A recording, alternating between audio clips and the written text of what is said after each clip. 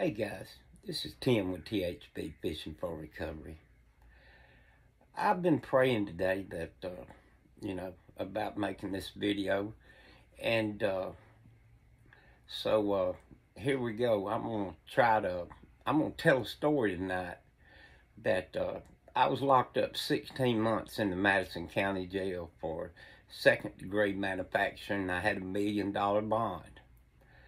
But I want to tell you about my daughter. She hung in there with me. She came and saw me every Friday. She sent me books and took good care of me while I was in there. And she never give up on me. But every month she would send me, I could have 3 books, and she would send me 3 books from Amazon. And she would say, 2 of them you'll know, or I know what you like to read, and most of the time it'd be about Alabama football. And then she would send a book that she wanted me to read that it was mostly self-help books and stuff like that. But the first time that she sent me the books, I got 2 Alabama football books. Then I get this one book that's called The Father That Keeps His Promise. And, I did know what, because, being an active addiction, I never kept no promises. I just told you what you wanted to hear and went and, done what I wanted to do. But, God has never broke a promise to us. I've read it probably that book 100 times. I still have it today. And God's never broke a promise. We're always the ones breaking the promise. And while I was in jail those 16 months, I seen people come and go, and they would get jailhouse religion. Well, I think I had 14 Bibles that one. I made a mattress out of Bibles. And I had 14 Bibles. Soon as everybody they'd come to jail, I was in there. I was there. I wasn't leaving. So when people would come in, they'd get them a Bible, and they'd, God, get me out of here. We call it jailhouse religion. And they wouldn't even carry the Bible with them when they left. They forgot God when they got out. But so I had every kind of Bible you can imagine. And I probably read the Bible in that 16 months, probably 2 or 3 times. And I read it in prison. But, I found this Jeremiah 29:11 through 15. And my favorite Bible was Free on the Inside, which was actually an NIV prison Bible. But right now I'm going to read you Jeremiah 11 through 15. It says, "For I know the plans I have for you, declares the Lord, plans to prosper you and not harm you. Plans to give you hope and a future.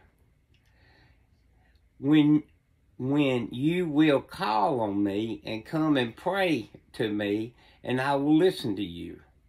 You will seek me and find me. When you seek me with all your heart, I will be found by you, declares the Lord, and I will bring you back from captivity. I will gather you from all the nations." Okay, God, He wants us to enjoy this life on earth. He didn't put me in jail. I put myself in there. But I thank God for leaving me in there so I could get to better know Him. And, I work the NA program. I'm not religious. I work a spiritual program. I have a relationship with God like my first love that I had, in my life. And I think that's what God really wants, is that relationship. That's why He gives us free will. And, I was mad at God for free will because He wouldn't let me, He wouldn't stop me from hitting that pipe. That had to be my decision. And while I was in there, I came closer to God, And I know God got me out, but, you know, we seem to forget about God. You know, we go on our own lives and we forget about how and what He does for us. And I'm so grateful every day just that He wakes me up and gives me another day to try to get this right.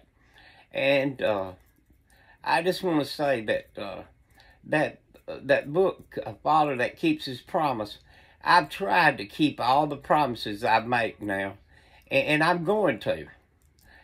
You know, when I was in my addiction, I was never on time. I laid out of, you know, when I did work, I laid out of work. Now I don't do that. I'm going to show up early. I'm going to stay late, and I'm going to work as hard as I can. But I'm not going to, you know, I put God first because God is my recovery. And without a recovery, I don't have a life. And I thank God for everybody and everything in my life. I thank God for going to prison. And, you know, He knew exactly what it was going to take to clean me up. And I should be dead years ago, and I still don't know the reason that I'm here. But I'm going to work every day to try to, you know, be a better person and do the right thing. And I'm always going to do the right thing, no matter what. If you're watching or not watching me, I'm going to do the right thing because I've made a habit of it, and I'm not going to change. You know, that's a choice I make every day when I get up, is to serve God. And, you know, it's not my will, it's God's will. And if we surrender to God, His will, our life is so much better. I'm living the best life I ever could. I wouldn't change my life with anybody on this earth. I am so happy with my life. And that's why I don't use anymore. That's why, you know, God delivered me. I have no desire to use drugs anymore. And you know, I constantly pray for people. And, you know, God, I'm a living, walking, talking miracle. And, you know, God is still doing miracles today. And, you know, people think that God just quit doing miracles 2,000 years ago. No, He ain't. He's still doing miracles every single day. He wants us to love Him with all our hearts. And, you know, I'm in love with God, and I'm going to keep loving God because God is a loving person. And God loves everyone the same. It's that unconditional love. So, you know, I love you. God loves you. And remember, God has no limits. Man has limits. And we put limits on God. So whatever you do not put limits on God because God can do anything. You guys have a good night, and thanks for listening.